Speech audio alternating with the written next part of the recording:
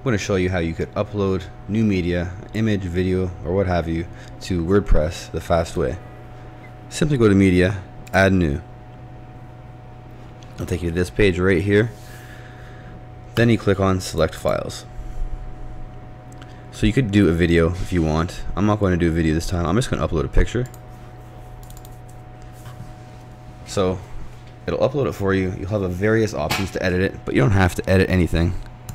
But what I suggest you do is click Edit so you can grab the URL of the picture, which will be right here.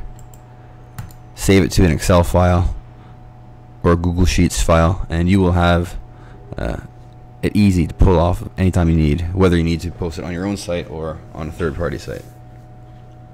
That's it. Till next time.